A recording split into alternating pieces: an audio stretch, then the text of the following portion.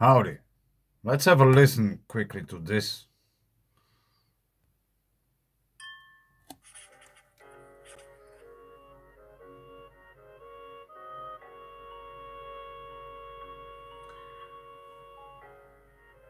Welcome to Lesson 10, the Swiss Alps.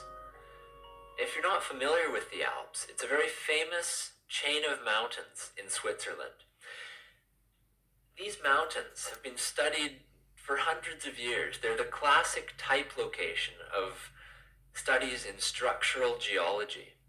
And it's just really because these mountains are so darn confusing and there's so much rock to see.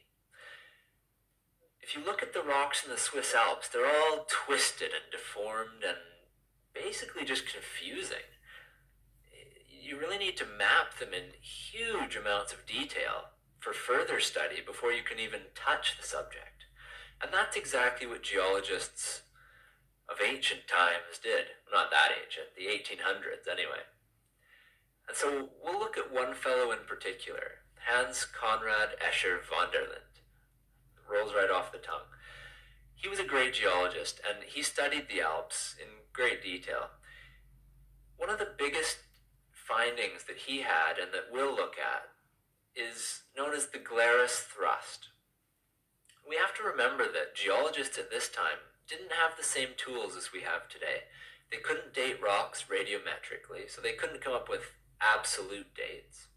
They could relatively date rocks, so they could, from cross-cutting relationships in outcrops, find that one set of rocks is younger or older than another set of rocks. So that was something.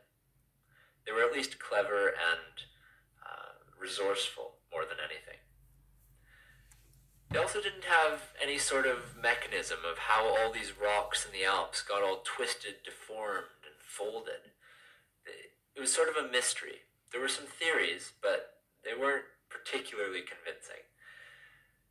And so what they did, in essence, was just trek through the Alps. Some of these great geologists, Escher von der Linde and Albert Heim and Edward Suess, they would trek through the Alps. And this was a really physically demanding ordeal. They'd trek through the Alps, map the rocks and the units that they were looking at very precisely, offices, so that they could actually sort of study a 3D representation. Let's go a bit forward. An entire puzzle. And that is that the rocks below are young rocks. The rocks above, which are a different type of rock, are old rocks. Now this violates Steno's law of superposition. You remember that? We went over that in one of the early lectures. And that was just that old rocks, when formed in traditional settings like a sedimentary setting, should be older. So you get the old rocks on the bottom, and then progressively you build up more rock that's younger on top. So you get young rocks on top, old rocks below. But the Glarus thrust was the opposite to this. The young rocks, the most recently formed, were underneath, and the old rocks were on top, which is impossible. Yeah, it might indicate that their theory is wrong in the first place.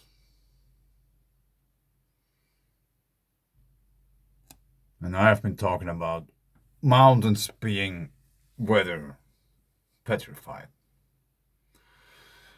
This is a collage I made some time ago, where we have a circle, a triangle, and another shape, whatever shape it is. And obviously on the left we have clouds, and on the right we have just landscape.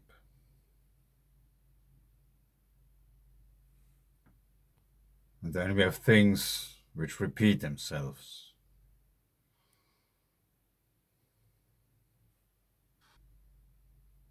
And then we have to understand that we are connected to the sun all the time. Take an unprecedented look into the central engine powering a massive solar flare, July 28, 2020. Earth to scale.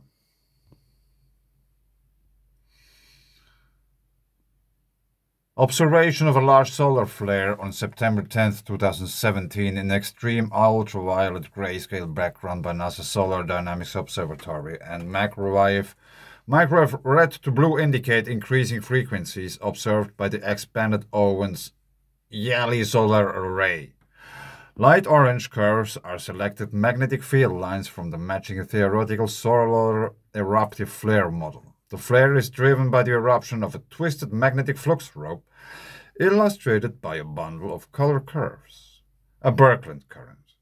Microwave sources are observed throughout the central region where a large-scale reconnection current sheet, the flare's central engine, is located and are used to measure its physical properties.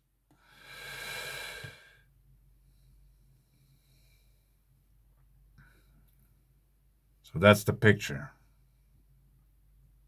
Earth to scale.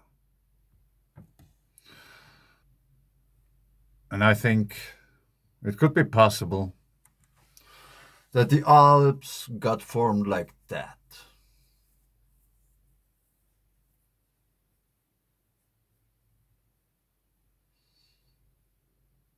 This would also explain why we have old rocks on top and younger tops on the bottom.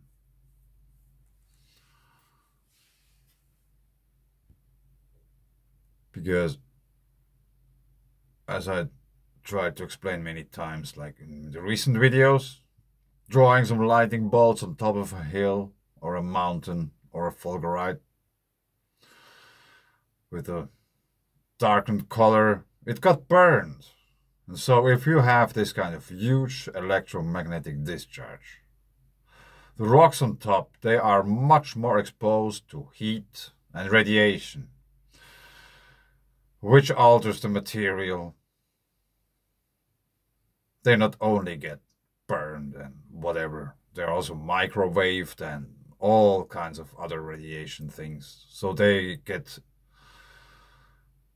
altered in the moment they are like built. While the process, they got so much altered that they look in the common geological timeline, radiocarbon dating and all these kind of things. They look immediately really, really old because they got altered so much through radiation, which is something really important to somehow remember, that if we have this kind of electromagnetic discharge event, it's not only hot, it's not only really noisy, it's not only really violent, it's not only really windy, it's also really radiation full. There's all kinds of radiation, really strong radiation. Like if you ever have been welding, arc welding, you know that you have to wear this protection material. Otherwise you get a sunburn. Your skin will fall off and your eyes gonna be blind next day because of the radiation. That's why the Alps are so much more altered than the Jura Massif, which is in the north.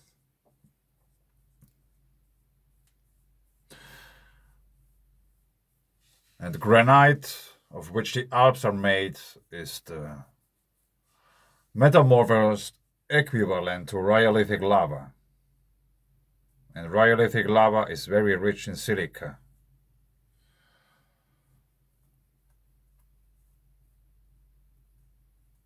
And obviously, there's some paper now which talks about exactly silica, how geomagnetic activity is really tied, or how silica reacts much easier to this geomagnetic activity. There are many mineral springs and many geothermal activity hotspots in the Alps region. Rhyolithic lava, and we have cryptodomes, at least one thunder mountain. There's like so much rhyolithic rock there, and also so much granite. Hence, the rhyolite came out of the ground, and the granite was the one which rose up to the hill and got burned and turned into granite. and then it stopped. The event was over. We got the Alps, mountains and valleys created simultaneously.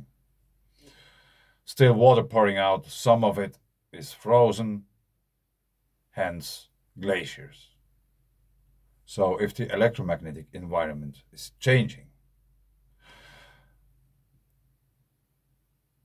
you could probably expect all those wells what you have in the mountains, where there's water pouring out in a small stream, or you have those glaciers, which are lava streams made out of water, contemporary lava streams.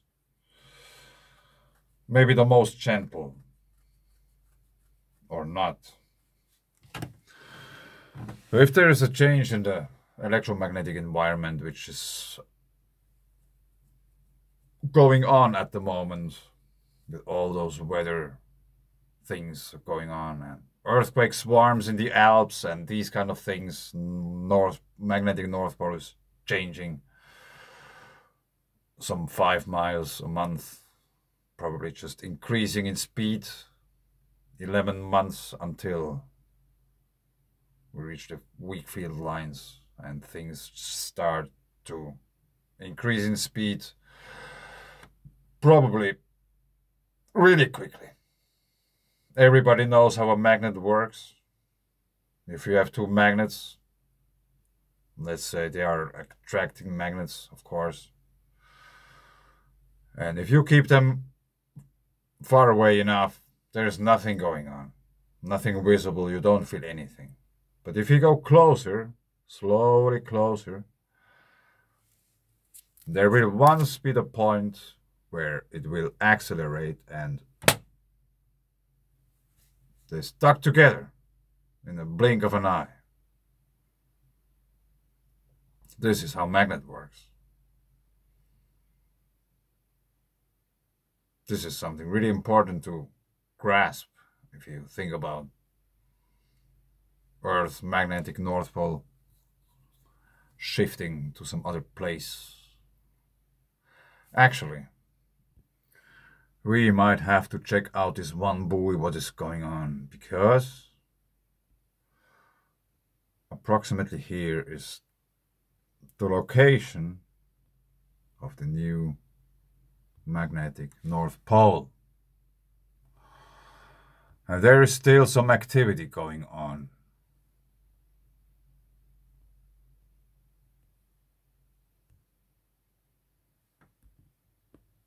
Really interesting.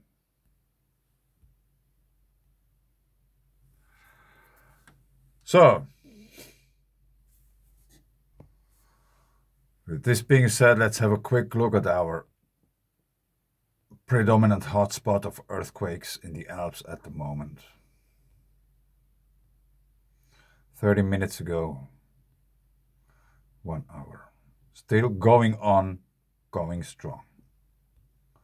1 hour.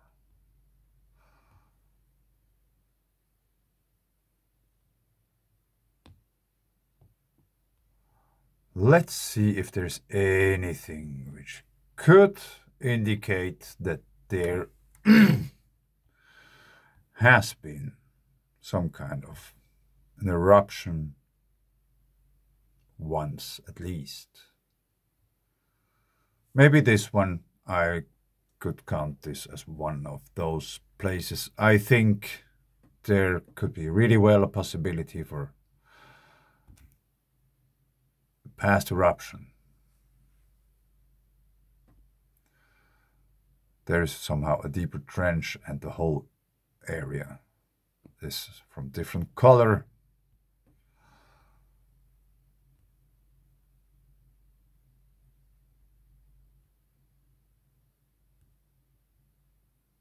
Yeah, we don't do much with this map.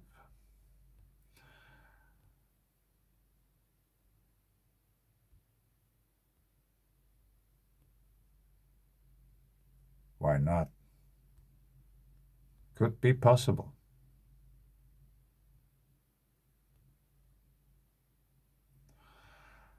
Let's just check quickly out if there's anything Really interesting.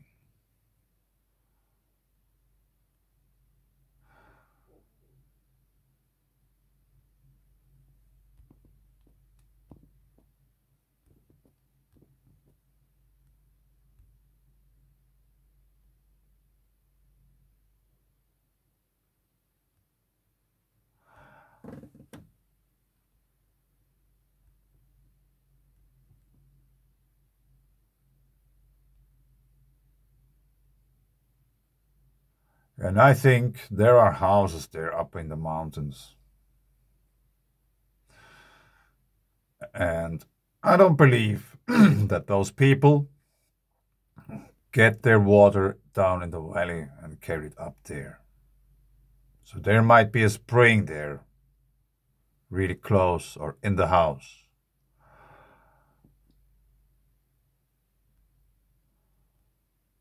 I would say. But it's really interesting to have this kind of activity in the Alps going on at the moment. 1 hour ago. Let's just check this out quickly. Is there anything? Except that there's a waterway in a big one, which is white. The White Rivers. Another mystery, which in a way is now obvious, which is not a mystery anymore. Just in case if you don't know what I mean.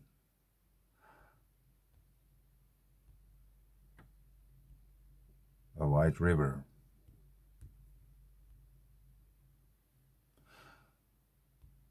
Where are those big ones? Where are we? Here. White Rivers. And you will find them all over the place. They are everywhere. And not just in the Alps.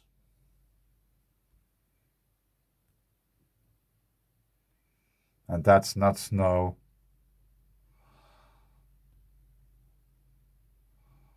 These are white rivers. Rhyolithic lava or something.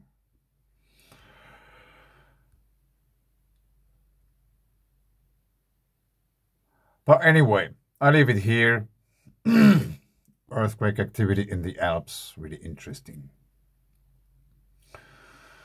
Thanks. Bye.